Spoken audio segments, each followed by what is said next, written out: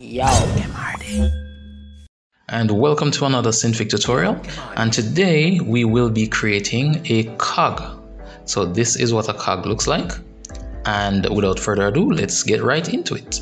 So here in Synfig, I'm going to select the Start tool here, and in the layer type I'm going to be working with the outline layer. You could work with the region layer, but I'm going to work with the outline just to keep things a bit clearer, and then we'll switch to the then we'll create the region layer from the outline after we're done. Okay, so in the start points, make sure that you have a value of 40. You can start with less, but for the sake of this tutorial, just start with 40. And I'm going to left click and drag here to create all these points on my star. And I'm going to select my select tool. I'm going to select all of these points on the inside here. So I'm just left click and drag to select all those points. And I'm going to press the L key on the keyboard, or just go here to select the scale tool, because the L is a shortcut key for scale. Okay.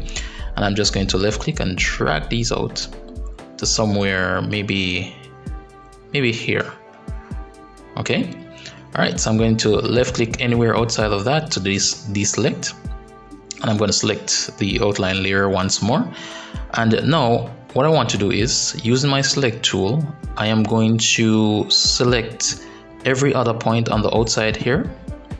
So for example, if I start here, I want to skip one of these points, hold down shift and select the point that is next to the opposing point. So skip a point, select the other one, skip a point, select the other one. Okay, so I'm just going to do that and go all the way around. And because we're working with 40 points, this will take some time, but just be patient, and we are almost done here. And voila. Then I'm going to press L on my keyboard again, which is again the shortcut for scale. I'm just going to left click and drag these in. And when we meet the other points here on the inside, just look all the way around to see that they are straight or somewhat straight, and then you just release your mouse. So let me just take a look at that by deselecting there, and we can see that that creates a nice indent here. Okay, so let me go back to my outline layer and using the select tool again. Now what we want to do here is we want to select either within the center here, within the middle points here, well, not the middle points, within the points that are on the inside here, we want to select either the first point or the last point. So it doesn't matter where you start. But if you select the first point here and you go to the next one, make sure you select the first point also. Okay, so you'll be selecting all the first points going all the way around.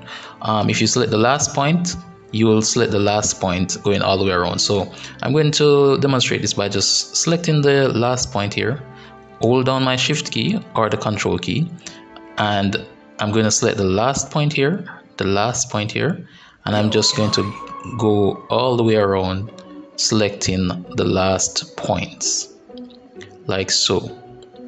And again, this will take some time because of the amount of points that we have. And I just accidentally shift everything, so I'm going to Control Z, right? Depending on how you select them, you might accidentally shift it, so just pay close attention to what you're doing.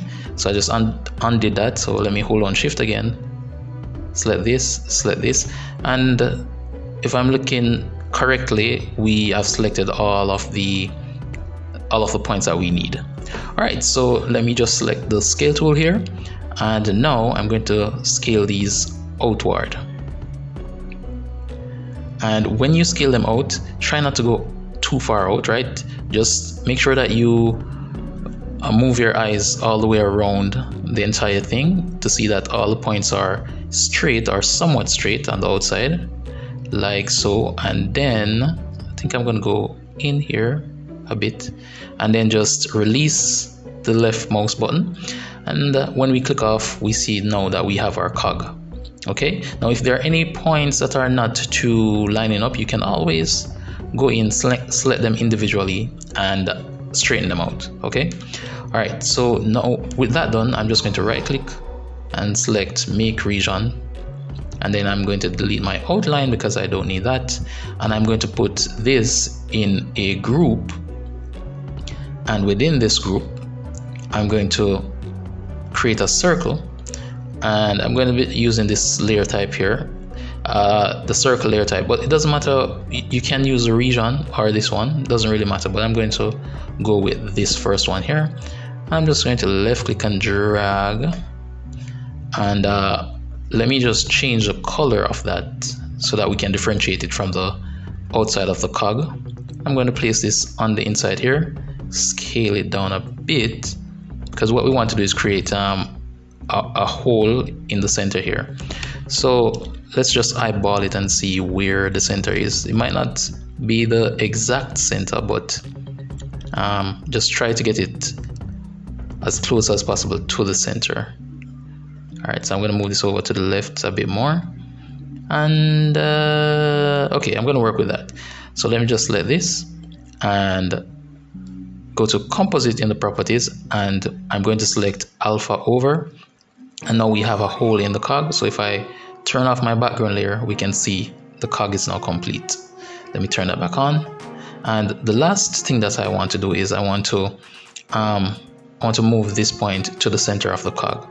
So if I select the circle and I hold on Control and select the group, we can see all the points together.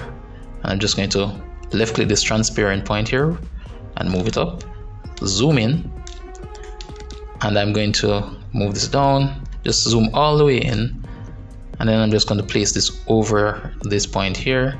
I mean, we can turn on the snap tool here so that it snaps to it like so. Let me turn back off the snap tool and zoom out. So now with that done, we can use the group layer to rotate this properly. All right, and that's how you create a cog. And of course we can duplicate this, move it over, scale it down to various sizes, and animate them. Okay, so yeah, I hope you enjoyed this tutorial, and I will see you in the next one. Yo, Kemadi.